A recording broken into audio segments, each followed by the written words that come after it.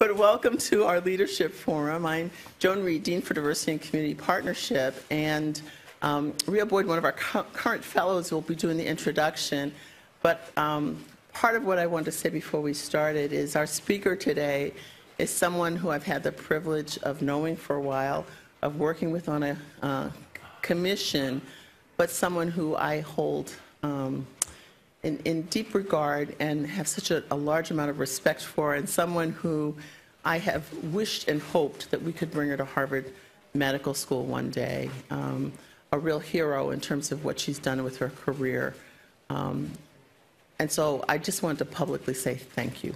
Thank you very much, Patty. And with that, Rhea. Hi, everyone. It's my honor to introduce Dr. Gabow. Dr. Patricia Gabow began her medical career at Denver Health in 1973 as head of the renal division and subsequently became director of medical services and finally CEO of Denver Health for 20 years, retiring from that position in 2012. Her initial research and efforts were in electrolytes and fluids and polycystic kidney disease. Her subsequent interest was in health services research. She has authored over 160 articles, book chapters, and books, including a recent book, The Lean Prescription, Powerful Medicine for Our Ailing Healthcare System, which details Denver Health's use of Toyota production systems and was awarded the Research Award by the Shingo Prize. She was a founding member of the Federal Medicaid and CHIP Payment and Access Commission and currently serves on the Robert Wood Johnson Foundation Board of Trustees, the Seton Hill University Board of Trustees, the Aspen Group, and the Leadership Consortium for Value and Science-Driven Healthcare of the National Academy of Medicine. Dr. Gabow received her undergraduate degree from Seton Hill University in Greensboro, Pennsylvania, and her medical degree from the University of Pennsylvania School of Medicine. She did her training in internal medicine and nephrology at the University of Pennsylvania, Harvard General Hospital, and San Francisco General Hospital. She is a professor emerita of medicine at the University of Colorado School of Medicine, and we are pleased to have her speak. Please join me in welcoming Dr. Gabow.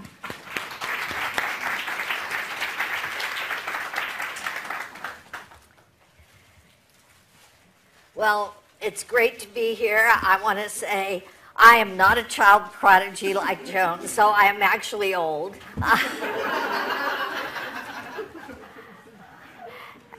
And I am not a hero. So clarifying those, let's move on. Before I begin, let me explain my voice. I have a condition called spastic dysphonia, which means I have a twitch in my vocal cords. The treatment for it is Botox. For the women in the room, it does nothing for my wrinkles.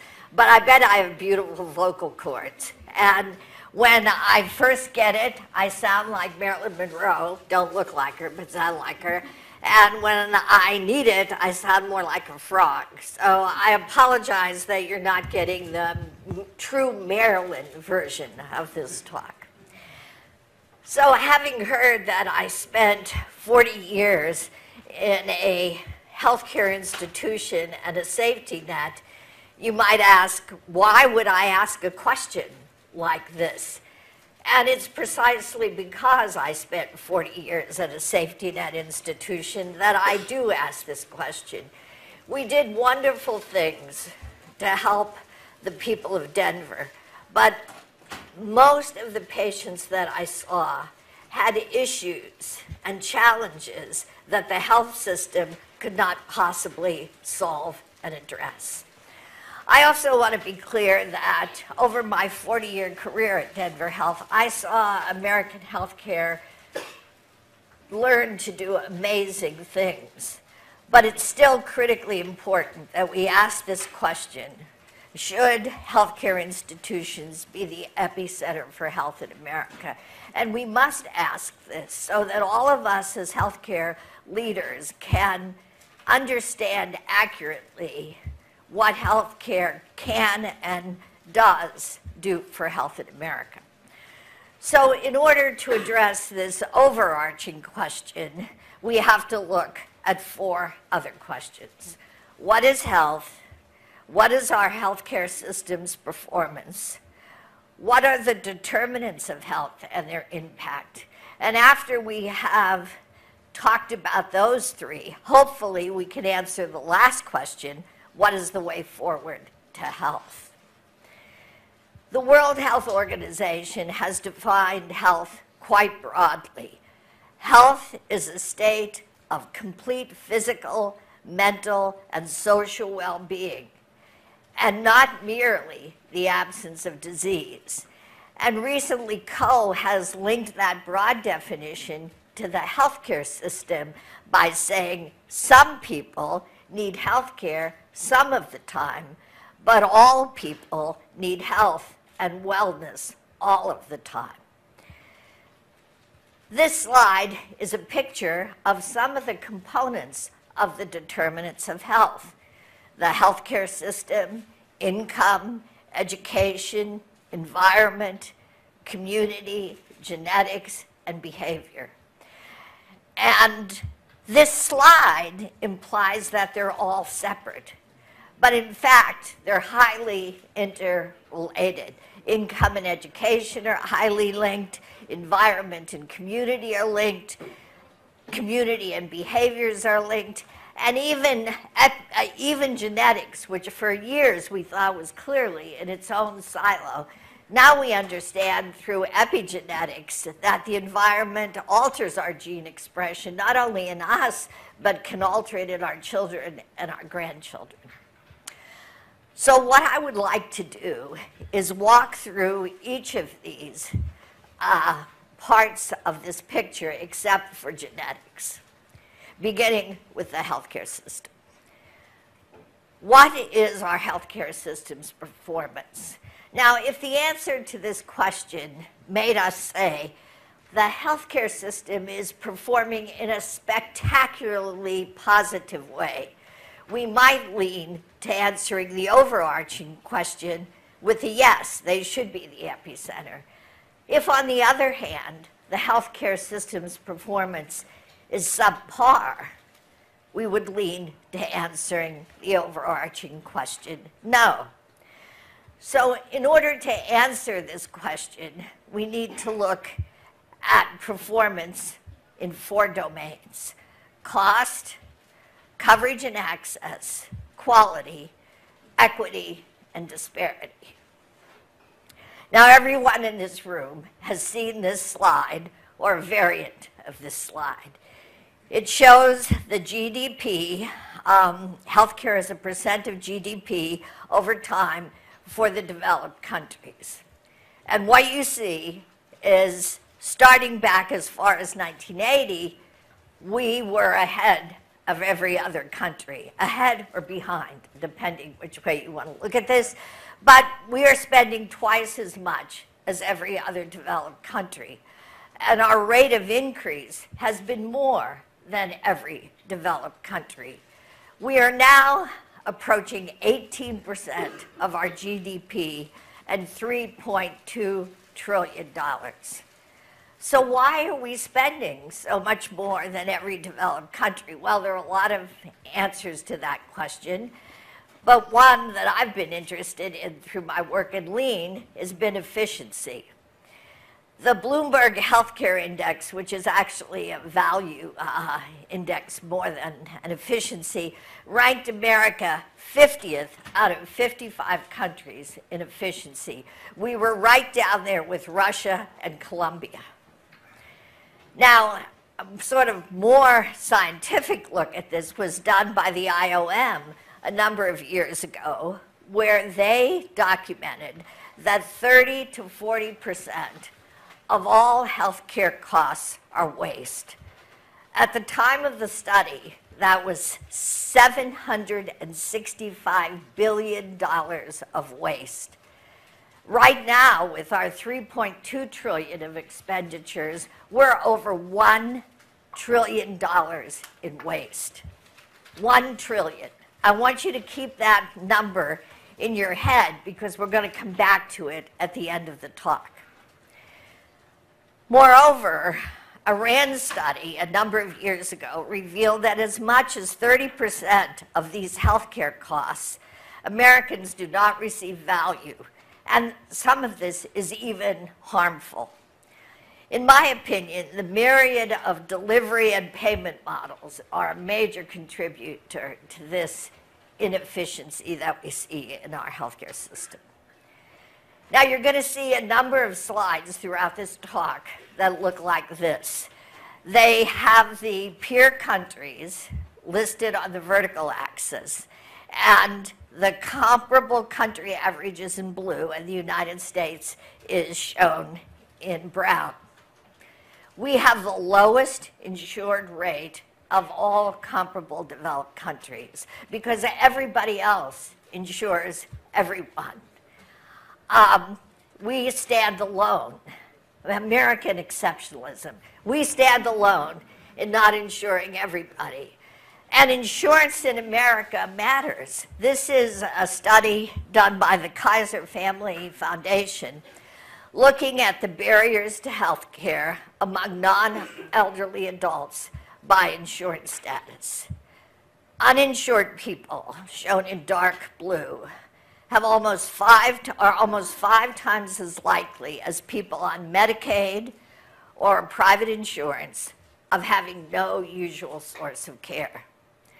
They're much more likely to postpone seeking care due to cost, to go without care due to cost, and to not fill the prescriptions they need to treat their illness. We did have a major expansion of healthcare coverage with the ACA, which may not survive. But even at the peak of the ACA coverage, we had 30 million Americans who still did not have coverage. And we should all be aware that coverage does not equal access. We saw this quite dramatically in recent years with the VA. And for Medicaid patients who often live in physician shortage areas, this access remains a problem, particularly for specialists and oral health care. Now, for all this expenditure, do we have the best life expectancy of all our peer countries? No, we have the lowest life expectancy of all our comparative countries. Now, you may say, well, there's just a 3-year difference. 3 years, that doesn't matter. Well, of course, it matters a lot if it's you. That's one point. The second is to put this in perspective. People have said if this great cancer moonshot were to succeed and we cured all cancer, it would add 3 years to the life expectancy of the population. So 3 years is a non-trivial number from a population perspective. Now, not only do we have the lowest life expectancy, we're getting worse. This slide shows the probability of surviving to age 50 for women. Since the 1980s, we were at the bottom of our peer countries. But since the early 1990s, we're falling completely off the curve. This is similar, although not quite as dramatic, for males. And we've heard a lot about this lately, even in the lay press, about our life expectancy is going down. Now, this decrease in life expectancy starts out right from the very beginning. It should shock you to know that we have the highest infant mortality of any peer country. Look at the difference between us and Sweden. It's actually should make you gasp. Could you all please gasp? Now, here comes your first quiz. So you're going to get a test. I love tests. When I give them, that is. So this is a graph of life expectancy by age as an international comparison. The vertical axis is rank among the 17 peer countries. 1 is the best, and age from 0 to 99 is across the bottom. So I want you to draw the line of where America ranks on all these ages. You can draw one line because the male and female line actually look pretty similar. And the line doesn't have to be straight. It can go up and down. It can look like Colorado mountains, however you want to draw it. I'm giving you a few seconds. I'm not collecting the papers. You aren't drawing. No. I'm too old.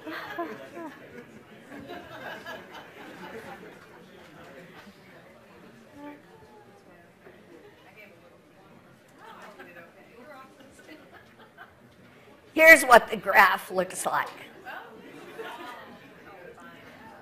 Now, if you didn't get it right, I've given this to many people. I haven't had a single healthcare professional get this right yet. You got it right? Oh, one, you get a star. Come up after and I'll give you a star. So from 0 to 4, we're 17 out of 17. From 19 to 44, when we are in our most productive years, we're 17th.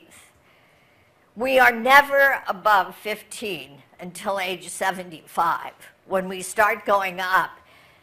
And when we're 95, when most of us are dead, we become number 1. Now, given this enormous expenditure of healthcare, you would hope that we would be 1 all the way across, or at least 2, 3, or 4. And if we couldn't do that, wouldn't you want us to have the highest life expectancy at the beginning of life? And then, as our old governor used to say, people like me should just roll over and die. So now our investment parallels this. This is a comparison of per capita health expenditure by age. And in other developed countries, it does go up a little bit as people age because people do get sicker. But we go up spectacularly. This is where we're putting our resources. 25% of the Medicare budget is spent in the last year of life. Now, if you put these two facts together, life expectancy in years on the vertical axis and expenditure in parity purchasing along the bottom, you see that for most countries, if you invest a little more, you get a little more life expectancy. But we are an outlier with spending way more and not getting an increase in our life expectancy that other countries achieve.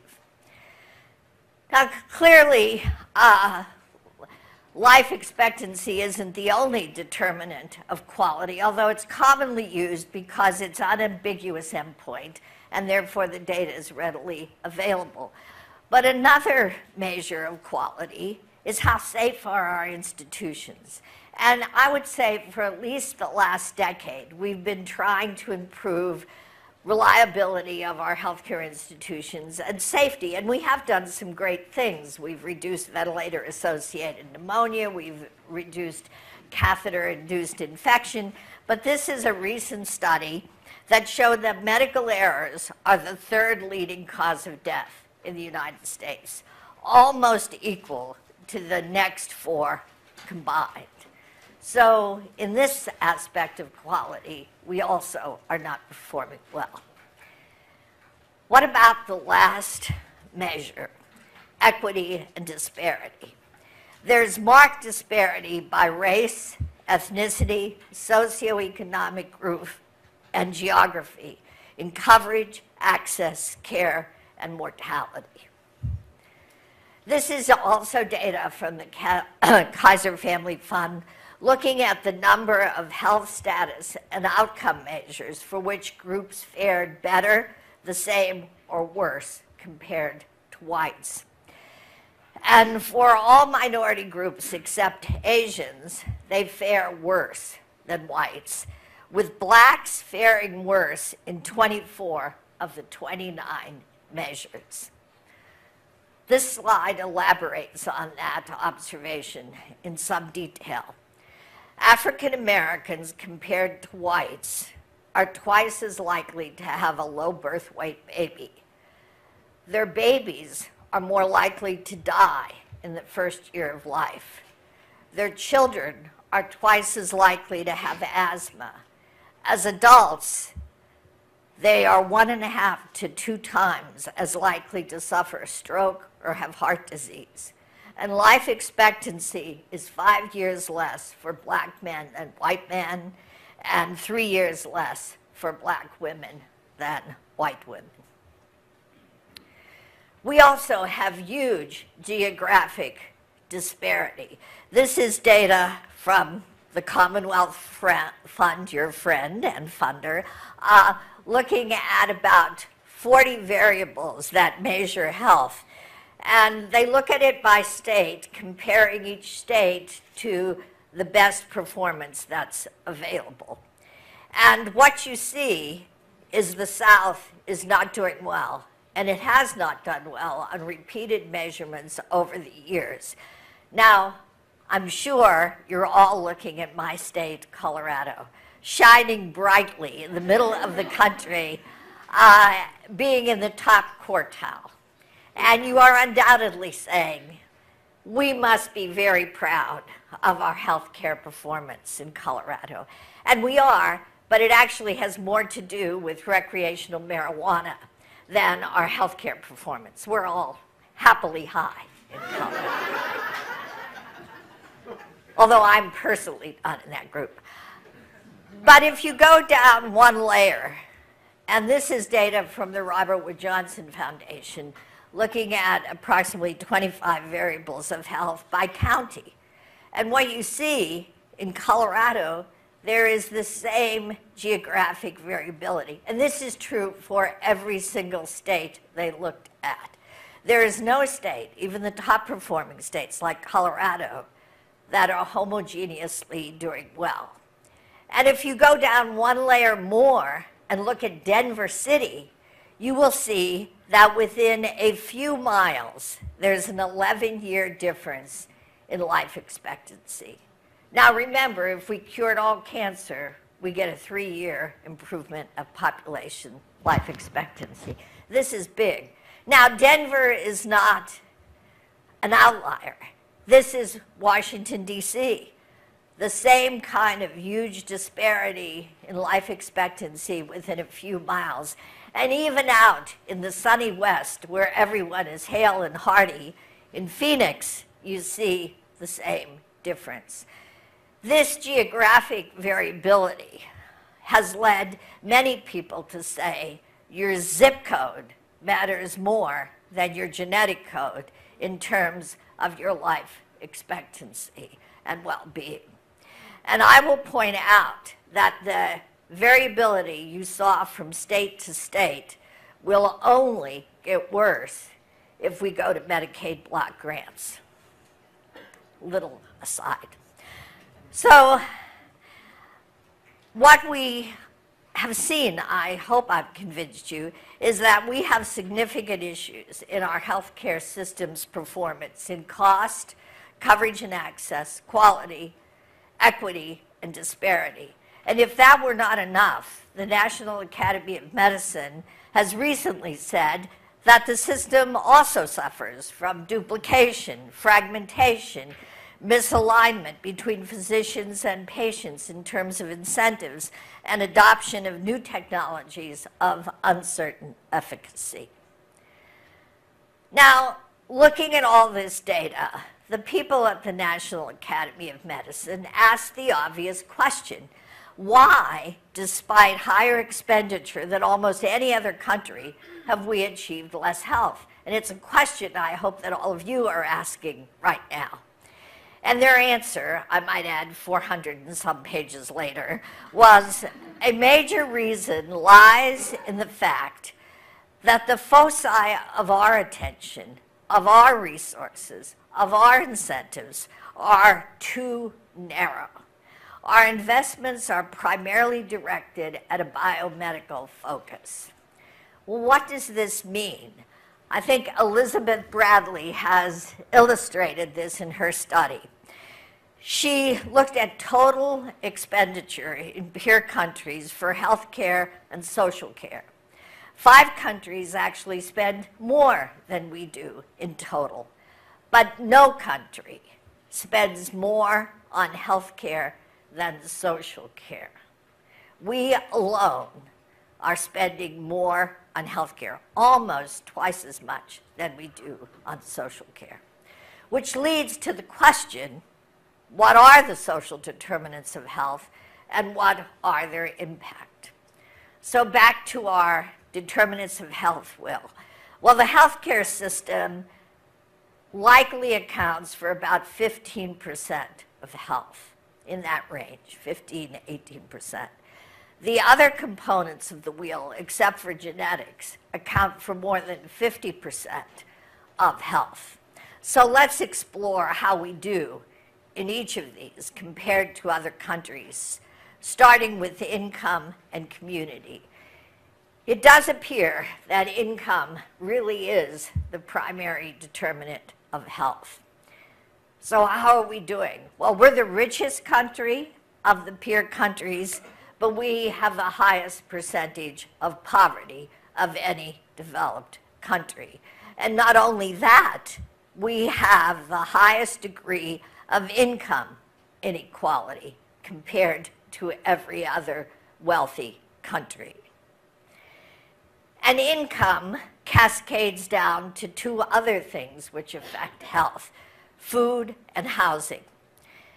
Not surprisingly, having a low income is the major reason for food insecurity.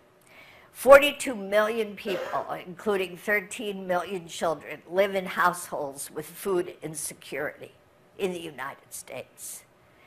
And 41 million people have housing insecurity, which means they're spending more than 30% of their resources on housing. And for the very poor, that's up to 50%. So I have very little money left for anything else, which obviously impacts health.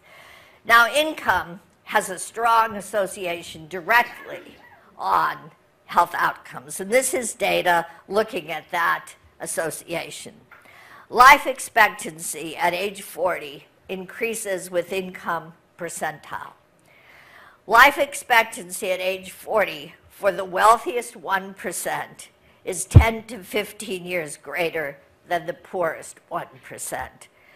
And life expectancy for men at age 40 in the poorest 1% is that of a man in Sudan, where I might add, they're actively killing people.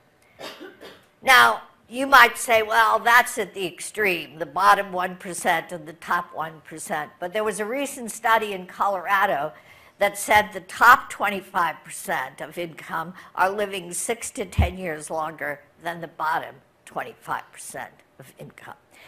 And although there's an association with income and longevity across the entire range of income, the effect is much more dramatic at the bottom. And once you're above 200,000, it is less dramatic. That should say something about income distribution in this country. Now, here's your next quiz. This is your last question, so don't worry, it's not going to keep going. If you were very poor, from a point of view of life expectancy, do you think you would be better off living in New York, San Francisco, Dallas, or Detroit?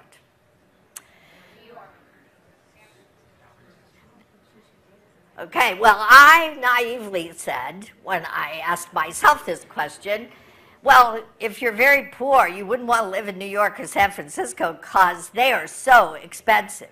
In point of fact, if you're very poor, the best place to live is New York City, and the worst place to live is Detroit. Now, there are many reasons for this, but one reason which is given is New York and San Francisco invest a lot in the social care safety net. So they look more like every other developed country than other cities. And it suggests that even if you can't fix the income disparity, if you invest in the social safety net, you somewhat ameliorate the effects of poverty. Now, there's another relationship that is occurring in this country between income and community. And that is, we're concentrating poverty in America. We're building the proverbial wall. So that this slide shows population in millions on the vertical axis and the concentration of people Where there's a medium concentration of poverty, that is 20 to 30% of the people are in poverty, or a high concentration where 30% or more of the people are in poverty. And when you live in a neighborhood with a high concentration of poverty, there are many downstream effects: housing, schools, jobs, safety, environmental exposure. So this concentration of poverty in neighborhoods is not a good thing for the health of America. Well, let's look at the next piece of our wheel, education. Everybody in this room knows about early brain development and how important education is early in life. This shows all the OECD countries, and the average country has 81% of their 3- and 4-year-olds in school. We have 54%, below Mexico.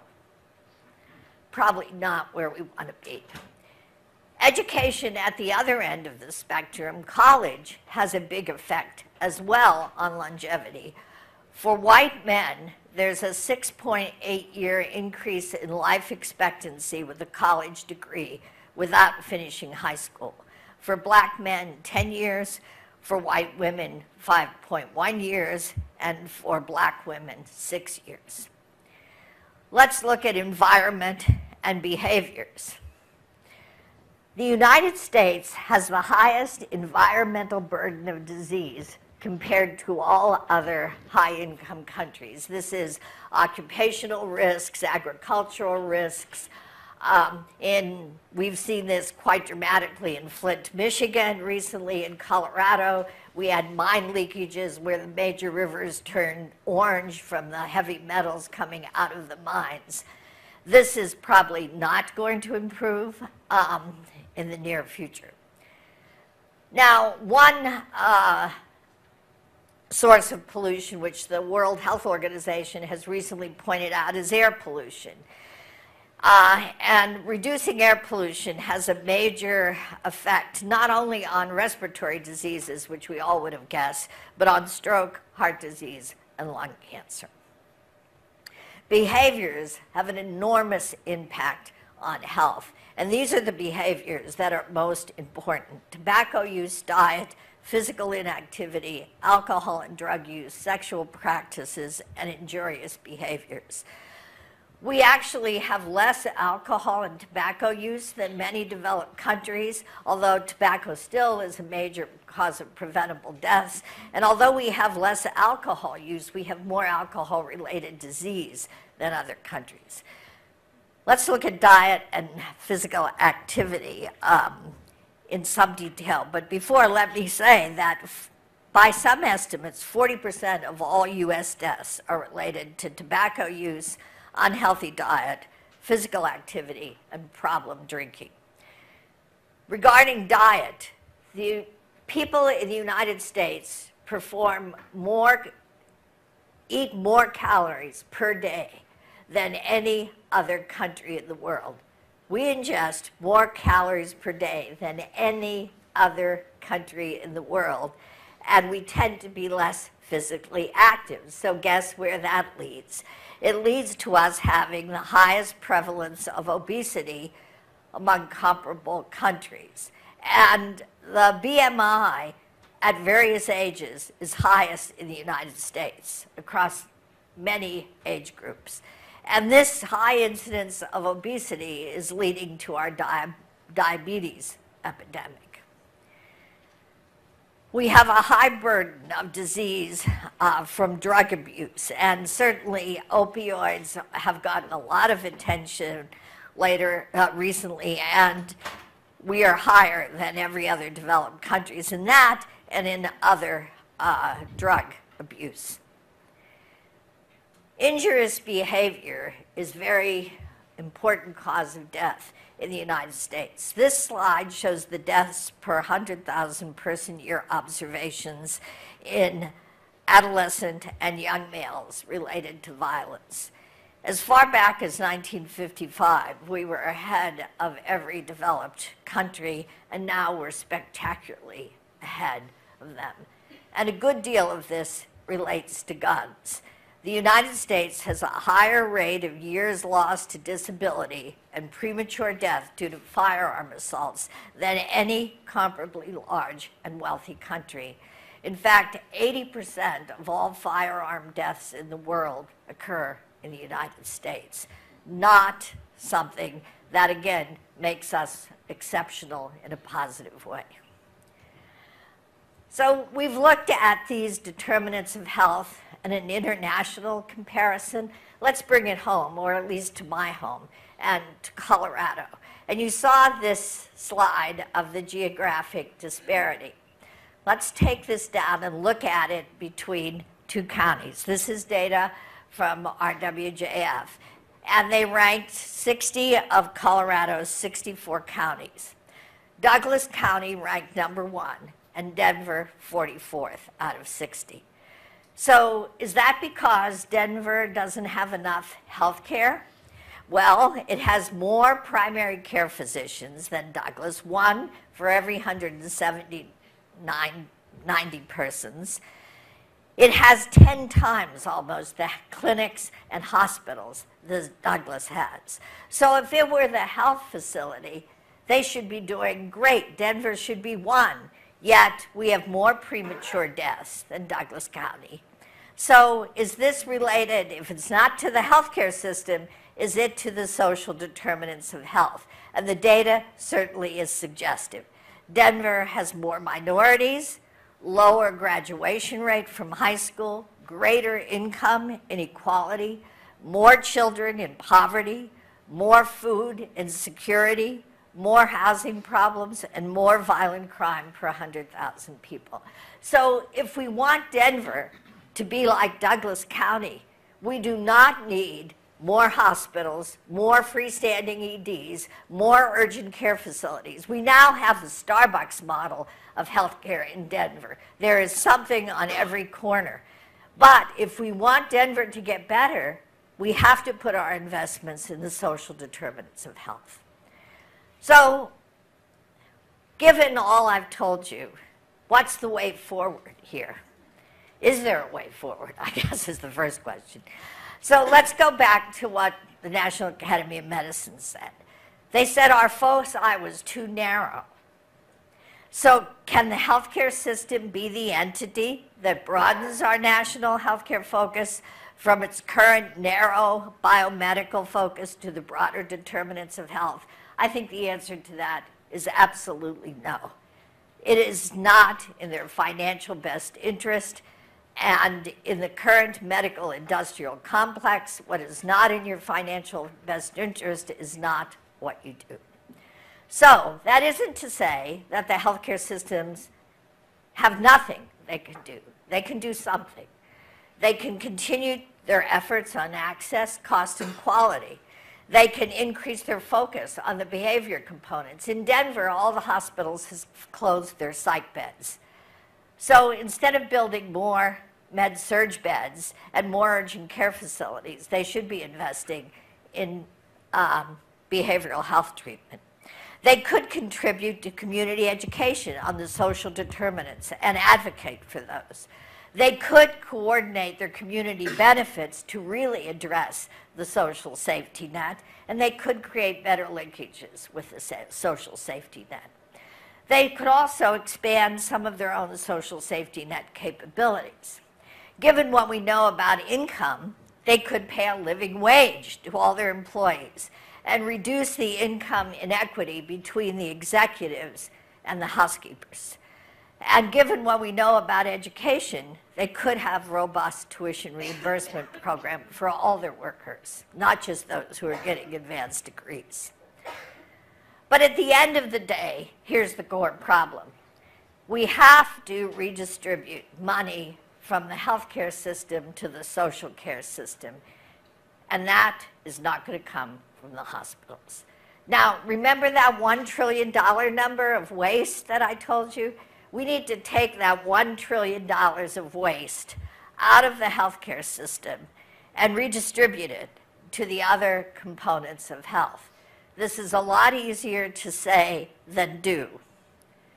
But I will tell you from someone who has done lean at Denver Health, we took $192 million out of our system, a poor safety net.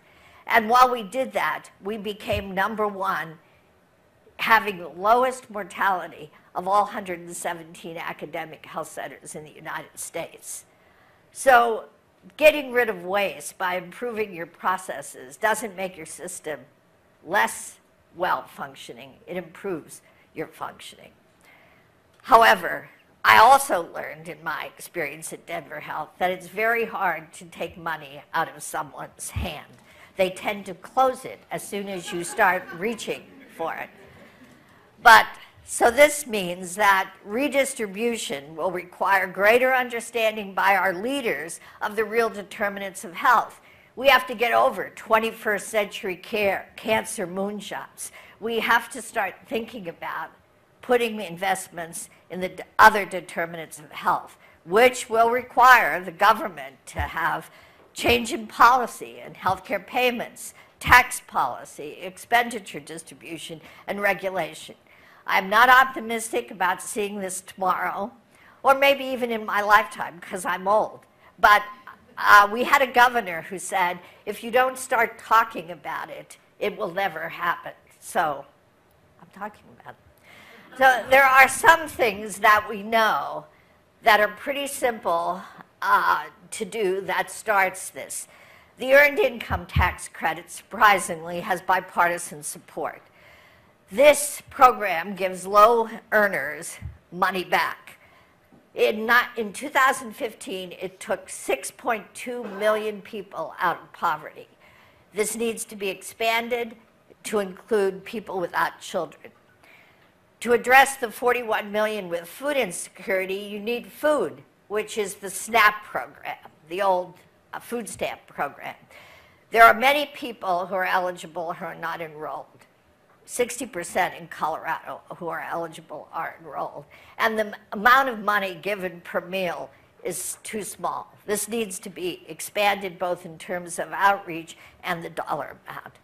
Under Lyndon Johnson Child Nutrition Program, the Healthy Hunger Free Kids Program was introduced, which is school breakfast, school lunch, summer feeding program, the Women, Infants, and Children program. This needs to be reauthorized. They're now arguing about whether pizza is a vegetable or something. But there's a program aimed at obesity for comprehensive physical activity with the goal is to give every child in school 60 minutes of exercise either before, during, or after school, and to train them and their families to make this sustainable. This is not mandatory. And as you will note in your districts, when school districts get into trouble, physical education is often something that gets on the chopping block. The nurse home visiting program also has bipartisan support, where nurses go in to homes of pregnant women before they deliver and for 2 years afterwards. This increases the spacing in children and makes those children healthier and more successful throughout their life. In Colorado, 34% of the women eligible for this program are getting it. Tobacco cessation has a positive effect, and universal preschool is something that we know has an effect and we should adopt. But at the end of the day, this will not be enough. I think we're going to have some significant disruption in healthcare to do that. We have to end fee-for-service. We have to end the fragmented delivery and payment model. And I have a hope that the technology may cause major shifts. The remote devices could enable more patient-directed care and patient-enabled care. You can get a Band-Aid now for 50 cents that transmits a full EKG. And these kinds of things, I think, could really help. Augmented intelligence with IBM Watson hopefully will help us not do things which are not indicated and even harmful to the patients. And then there's the globalization of services. We have to look at India. They are doing amazing things with prosthesis for $25, while ours are $12,000. they're doing cataract surgery in an automated way so that their surgeons can do 4 times the number of cataracts in a day that our ophthalmologists can do. And they have a lens that costs $2. My father-in-law just got a lens that costs $2,500. And Shetty, with his cardiac surgery, can again have an assembly line for cardiac surgery so that it costs $800. And Bill Frist was telling me it has the same outcome that he had when he was doing cardiac surgery. So maybe this is a way to destabilize and disrupt our current system. So I think we know the road to a brighter health care. The question is, will we walk down the road? So I ask you, as healthcare leaders, do you believe we must make this pivot from healthcare to the social determinants of health to achieve health for everyone in America? And most importantly, are you willing to be a leader in making this pivot? Thank you very much. I'll be glad to answer any questions.